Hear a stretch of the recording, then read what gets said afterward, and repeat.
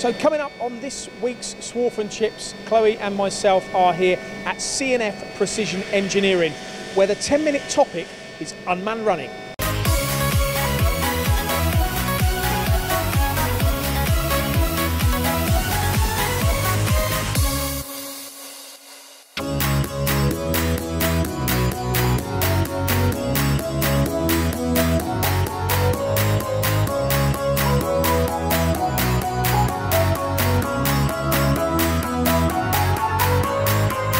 So if we manage the parts correctly, we would pretty much get 100% uptime. We would expect this machine to run 120 hours a week plus. It could literally run 24 hours a day and we'd see no movement really. So Paul, we're going to be talking about the MX520 and the MX330, so the differences between them. So give me some facts about the MX520. Okay, now this MX520 PC4 was an addition to CNF's capacity about 2 years ago. Now this is a 5-axis machine with 4 pallets on it, as you'll see. And the beauty of this is the unmanned run. That's really what CNF Precision Engineering are practicing here at their headquarters in Aylesbury. And I think as you see as you go in the machine, some of the things I look at here is, even though we've got this pallet system, how easy is this machine to access as it is without the pallet system? Because you can buy the 520s as standalone machines as well. But of course, you might not need that because you've got this pallet solution here. So Paul, why did CNF want an unmanned solution? What are the benefits of having an unmanned solution? It's really about running through the night. It's about having components that might not necessarily be the same, and we talk about it a lot on Swarf and Chips, where you can load the machine up and you can press cycle start and you can come in the morning to 4 pallets completed.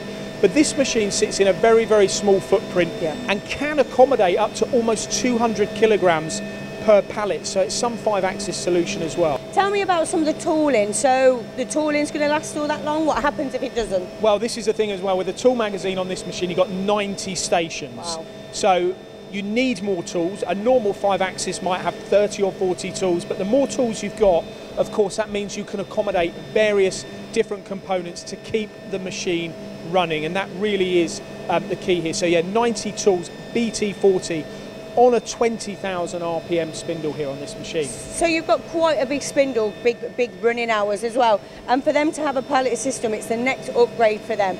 Their filtering system as well, they've got a filter mist? Full filtration on this machine, so things like keeping the working environment free of contaminants and mists, and also making sure you can extract swarf out of the machine is all part of the process as well, because you've got to make this a wholly owned successful solution. It can't just be the machining and loading the pallets, but yeah, so it's a complete cell in a sense. Okay, no problem. So what we're going to do now is we're going to walk over to the 330 machine, which we can see is a completely different machine, but obviously it's the same Matsuura base. And obviously, as we can see, we've got more pallets here.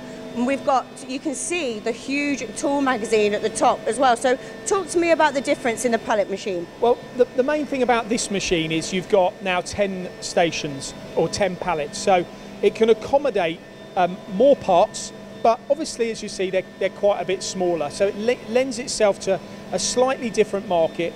But again, once again, they are after the unmanned run. Now, this has been something that Matsuura have been really successful at, but really putting a lot of attention and focus on in recent years. And in the UK market, you'll notice that when you're out and about on your travels nowadays, Chloe, these machines are going in lots and lots of companies. They're going everywhere. They're going everywhere. So also, I want to know, what is the timing from one pallet to the other? How quick is it? It's a matter, well, I asked the guys earlier, it's about 20 seconds. I had to recite it there, but it's 20 seconds. So what you're actually seeing there is there's only 20 seconds and whatever the tool change time is of downtime.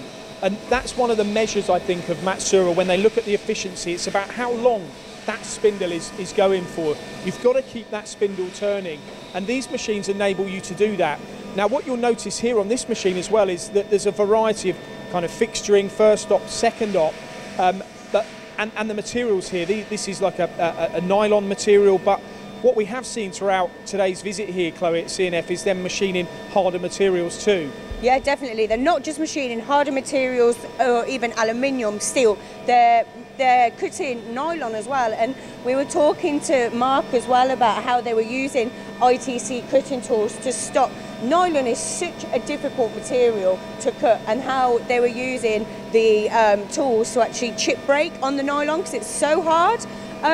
But also another thing I wanted to ask you about, through spindle coolant, how does that help in the unmanned running? Well, again, it's protection of the tools. It's making sure that it keeps heat out of the job as well.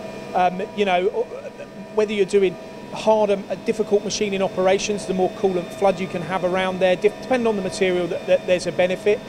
U-drilling operations, and as well keeping the temperature out of those tools, improving tool life, which is very, very important. I think that's why they've had such success as well with these tools, because they're keeping them safe, they're running coolant through them, they're running them at the correct speeds and feeds, which is helping the machine, helping them get these cuts that they actually need.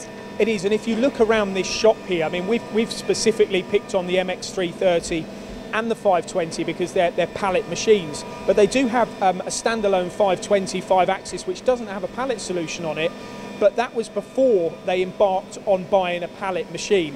Now once they bought one, it was quite evident to them that they needed to go down this road. And this doesn't just apply to what we see here with the 5-axis. They've also got the MAN machines, the H Plus machines. This really is a very, very blue machine shop. They moved into this place at the start of the pandemic, which was about a year ago, took a big risk and a big gamble. But you'll see here, these spindles are turning, they're cutting metal, and the business is doing well. And the thing is, you don't always need to be cutting high volume, do you? It's the insight into this engineering company that we've seen. Once you invest in a pallet machine, you'll never go back. No, absolutely. And I think if you can keep a spindle going, then like they have here, you're going to make your business even more competitive and even more profitable.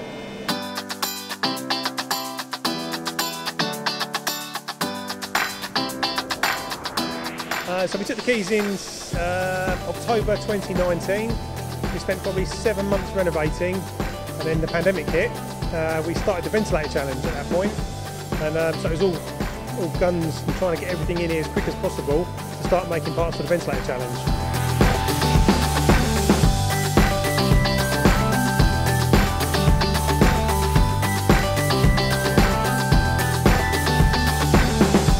Everybody in this game knows how difficult skills are to come by in this game now. You either bring apprentices in, train them yourself, or you fight with the good people that are out there still. We've gone down the road of automation because it helps us to get more throughput through the factory and just relying heavily on skills of one man, one machine. So we can have 1 man, 4 machines, for example, sometimes, but it largely depends on the kind of work you've got coming through the workshop at the time.